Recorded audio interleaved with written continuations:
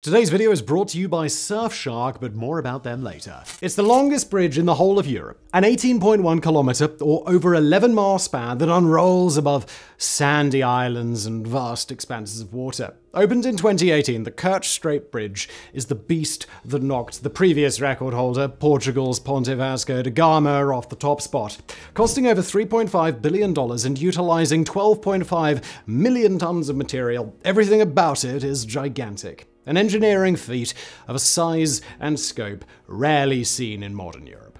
But while today's subject is certainly a marvel of engineering, it's also something else. A vital supply line for a genocidal regime unleashing a terror war on its peaceful neighbor. A symbol of Vladimir Putin's totalitarian state and its ongoing aggression against Ukraine.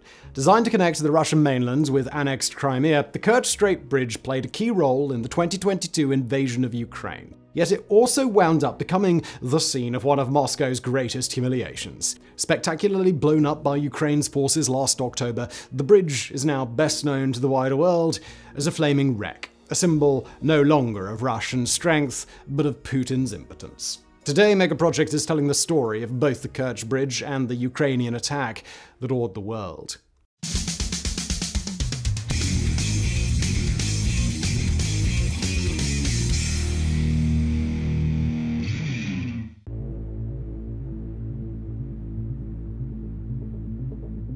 Fittingly for a structure built on the orders of Vladimir Putin, the idea of a bridge crossing the Kerch Strait was first proposed by another Russian autocrat who'd soon plunge his nation into a catastrophic war. In 1903, Tsar Nicholas II pushed for his energetic finance minister, Sergei Oite, to develop the concept, part of a wider drive to modernize the empire. But before anything could come of it, Nicholas went and provoked the Russo-Japanese War, leading to Moscow's swift defeat and a revolution on the streets. By the time society had sufficiently calmed down to try any bridge building, Oita had left his post and taken all of his energy with him. So the bridge was still only a dream by the time the Bolshevik Revolution rolled around and deposed Nicholas once and for all. As a result, the honor of attempting to lay the first bridge from Crimea to Russia went not to the Tsarist system, but rather to Nazi Germany. The year was 1943. 2 years earlier, Hitler's forces had attacked the USSR, sweeping through modern Ukraine and Belarus, spreading terror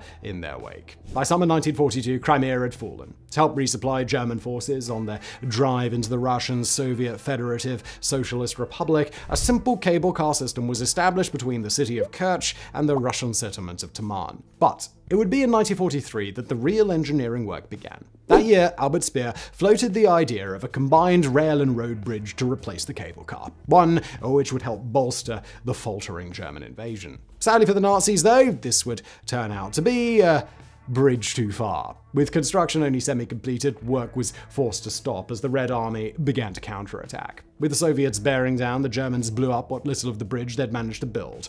Not that this stopped Stalin's forces. By spring of 1944, the Red Army had retaken Crimea, something Stalin celebrated by having all of its indigenous inhabitants rounded up and deported for not resisting the Nazis. Some 200,000 Crimean Tatars were forcibly removed from their homeland and shipped to Uzbekistan. Tens of thousands died in transit. From 98% of the peninsula's population when the Russian Empire arrived in 1783, the Tatars now made up 0%. As always, Stalin's latest ethnic cleansing campaign had been as effective as it was brutal. By 1945, it was impossible to tell Crimea had ever been anything but Russian. But that's a story for later in today's video. For now, we'll simply note that the Soviets finally accomplished what the Nazis could not.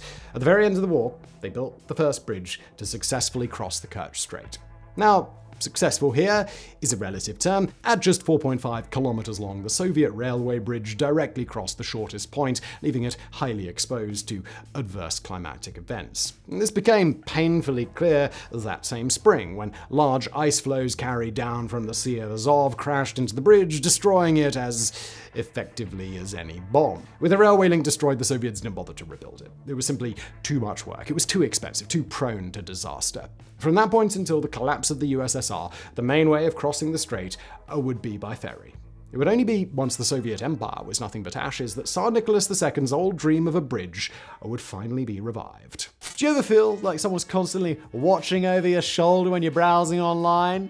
You don't know who it is, but they could be there. A hacker, the government, who knows? Or maybe you just want to be able to watch all your favorite shows and movies, no matter where you are in the world. Well, look, Surfshark is gonna help you with both of those things. Surfshark VPN is a virtual private network that keeps you safe and private by covering everything you do online. It covers you up much like your pants do when you go outside. With Surfshark VPN, you can travel the world virtually and access popular websites and streaming platforms with ease. You can even change your virtual location and get past geo-blocks and government restrictions. And the best part, of course, you can secure yourself online and protect sensitive information when you send or receive files. Plus, you get the best deals on shopping online by shopping from different locations. They also offer add-on security combo features like Surfshark Alert, Antivirus, and Search. With 3,200 servers in 100 countries, GPS spoofing on Android, and multi-op, Surfshark VPN is a force to be reckoned with. And there is more. You get 24/7 customer support, there are no logs kept because they've got 100% RAM-only servers, and there's also a cookie pop-up blocker, IP rotator, website safety warnings, and a 30-day money-back guarantee. Deep breath. So what are you waiting for?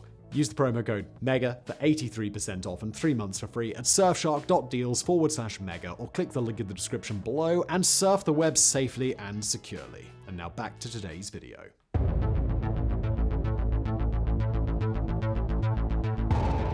Now, before we get to the modern day bridge, we first have to take a quick detour and ask why. Why were the Soviets so content to leave the project unfinished? And the answer to that's simple. The Kerch Strait is one of the worst building environments in the world. The first thing to note is the sheer amount of silt collected below its waters. In order to drive pillars into stable bedrock, you'd have to dig through some 60 meters or nearly 200 feet of mud, and even then stability will be just a dream. Crimea, you see, sits on a fault line. Directly below the strait, two tectonic plates rub up against one another, making the area inherently unstable. This often manifests in the form of mud volcanoes, peaks of silt that can rise up out of the earth to disrupt any building work going on above them. And that's before we even get into the irregular climatic events, like the way the strait channels wind to gale force levels, or the seasonal ice flows like the one that took out the Soviet-era bridge. Hence why the USSR was happy to just use ferry service. Hence why, even after the Soviet Union collapsed, no one in newly independent Ukraine was particularly interested in restarting the project. But post-Soviet Russia was down with building Tsar Nicholas's bridge. And that was all for a very important reason.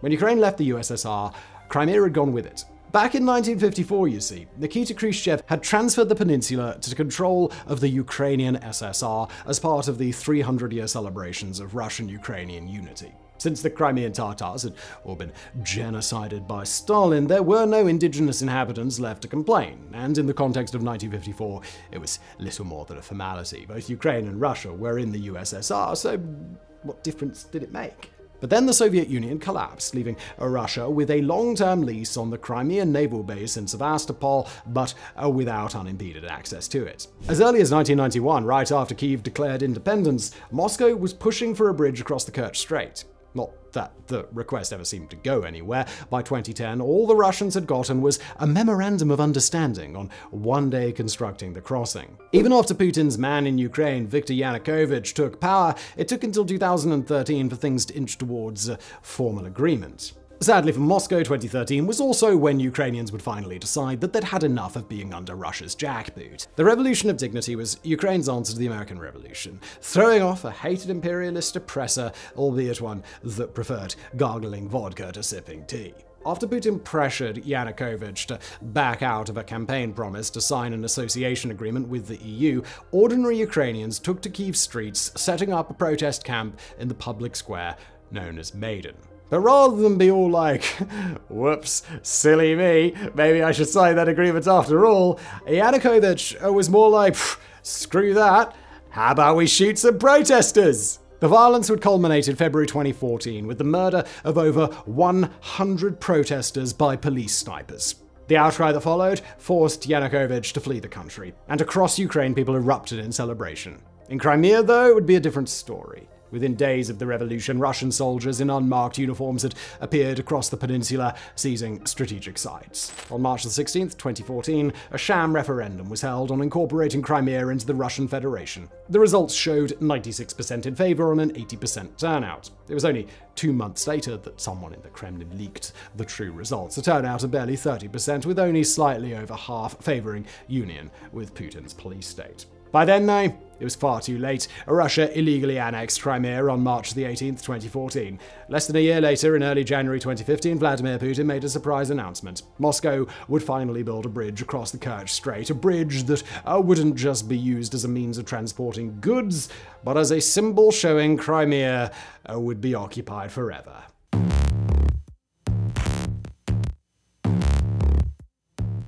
So, this is where we come to the slightly awkward part of today's episode. The part where we have to reconcile the fact that the Kerch Strait Bridge is simultaneously a hated symbol of violence, but also an engineering marvel. For some, the idea that we're about to dig into the impressive aspects of this project might be a bit distasteful, the equivalent of watching someone geek out over Mussolini's flower arrangements. To which, all we'd say in our defense is that we've covered controversial stuff before without endorsing it, like when we did a video on Hitler's plans for a new capital city called Germania. And hey, fingers crossed, the two ideas will soon share an ending, just as soon as Putin gets around to shooting himself in his bunker and all. Anyway, 2015 began with Russia now in control of Crimea and covertly fomenting war in eastern Ukraine.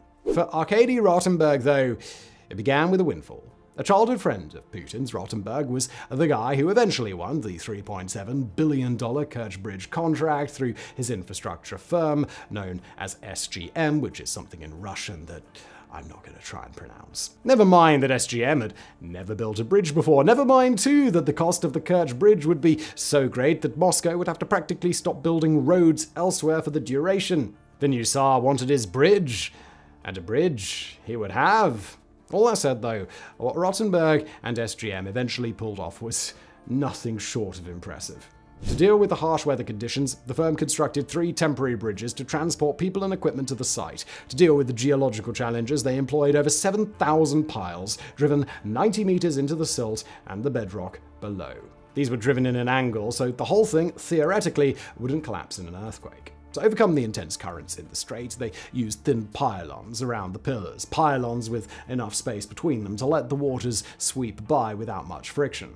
The spans, meanwhile, were designed to be wide enough to allow the seasonal ice flows to drift through. But it wasn't just nature that posed challenges. Over 200 World War II bombs were still sitting in the silt, bombs that had to be located by divers and carefully disposed of. These difficulties were repeated across the whole 18.1-kilometer span of the bridge, a span that crossed 2 swathes of open water between 5.5 kilometers and 6.4 kilometers wide, as well as running for over 6 kilometers along the sandy island of Tuzla. They also had to make it incredibly tall.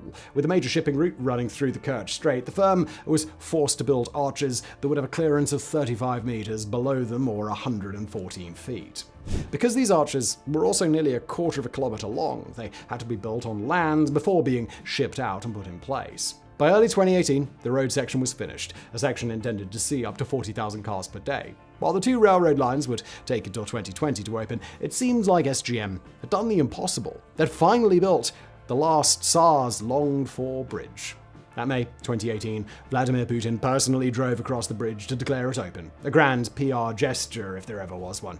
Yet even in Russia, not everybody was cheering. Despite Arkady Rotenberg seemingly pulling off the impossible, a small number of engineers were saying that the design was too unstable, that the pilings needed to have been sunk much deeper into the bedrock to protect against earthquakes. Some even warned that a natural disaster could soon bring it crashing down.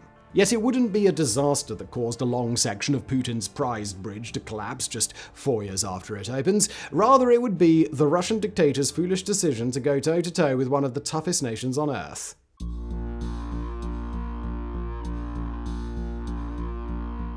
In the aftermath of the Ukrainian bomb that destroyed 275 meters of roadways, 900 feet, Kremlin propagandists loudly declared that the Kerch Strait Bridge was civilian infrastructure and shouldn't have been targeted.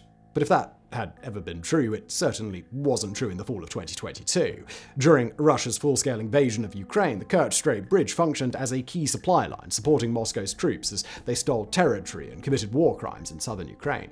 By summer, the Ukrainian military was tweeting memes about attacking the bridge, a promise the Kremlin seemed determined to make sure they couldn't fulfill. According to Russian propaganda at the time, the bridge was guarded with the best equipment that Moscow could throw at it. There were radar reflectors, giant smoke screens that could hide the entire 18.1-kilometer span. There were even meant to be, and this is an actual military quote here, trained military dolphins that would defend it. Not that even the Russians seemed to believe the Kremlin's reassurances. In mid-August 2022, the bridge saw its heaviest single day of traffic in history. Following a Ukrainian attack on Saki airfield, over 38,000 cars fled Crimea for Russia, creating tailbacks across the strait.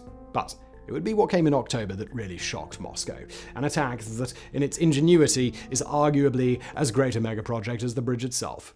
In the early morning of October the 8th, a truck passed along the roadway part of the near-empty bridge. At 6:08 a.m., it pulled level with the train carrying fuel tanks on the parallel rail bridge just as it reached the halfway point between two massive concrete pillars holding up the roadway. This last bit is important because halfway between these pillars was one of the structure's weakest points, the exact sort of place that you'd need to exert a whole lot of force if you wanted to collapse it. A whole lot of force, say, like a giant truck bomb. You probably remember the images from that morning, the gigantic fireball that engulfed the bridge, the blast that shook the confidence of everybody in Russia. As the bomb went off, it took out the span the truck was driving along, the pressure of the blast collapsing a full 275 meters of roadway into the rushing waters below. At the same time, it caused the fuel the parallel train was carrying to ignite, starting a fire that disabled the railway portion. Structural engineering experts later told the New York Times that the bomb had gone off seemingly with the precision of a demolition charge. It exploded in the perfect place, at the perfect time, and it caused catastrophic damage. Even today, several months later, the full story of how this happened remains a mystery. Was it a suicide attack? Did the driver know he was steering a gigantic bomb and deliberately timed it so that it'd take out the train too? Or was it a lucky coincidence that the blast damaged two bridges with one stone? The Ukrainians certainly aren't willing to say. The closest comment that we got was when one official tweeted a picture of the bridge in flames with the simple caption, "Sick burn." But while the damage to the bridge was spectacular and undoubtedly robbed the Russian war machine of a vital supply line, it wasn't the last chapter in the project's life. No.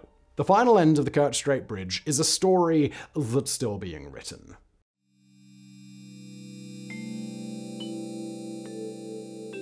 Devastating as the truck bomb was, it wasn't quite the apocalyptic blast that many would have liked to have seen. While huge chunks of road fell into the water and fire severely damaged one rail line, it's not like the bridge itself sank beneath the waves. Barely had the blast debris been cleared than light traffic had resumed. Still, it wasn't light traffic that Ukraine was worried about. It was heavy military equipment and supplies crossing the bridge that they objected to. Heavy supplies the Russian army now had to shift across on time-consuming ferry journeys. At the time, it was hoped that the bridge would remain out of action until the summer of 2023. An initial assessment noted that under ordinary circumstances, the bridge would be impassable until July of that year.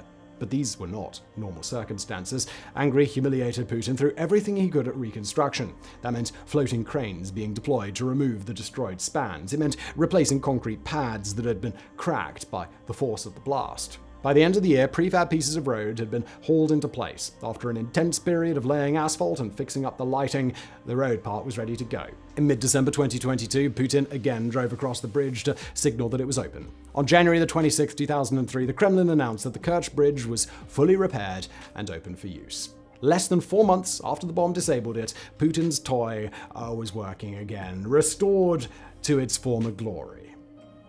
Or was it?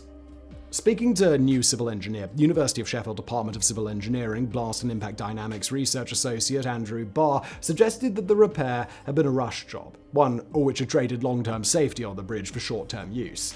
As Barr put it, quote, "I'm not sure to what extent structural checks of the existing concrete piers have been carried out. The main risk for these will be that small cracks created during the explosion and collapse of the decks would allow seawater to enter and corrode the steel reinforcement." Quote ends. That could spell trouble in the future. Costly and expensive trouble. Although it's equally possible that the Kerch Strait Bridge won't survive long enough for any of that to matter. As a hated symbol of Russian occupation, the bridge is high on Ukraine's list of targets. If summer 2023 sees Kyiv's forces advance, it's highly likely they'll go after it. Maybe not with a truck bomb this time, but with HIMARS missiles or a ground-launched small-diameter bomb.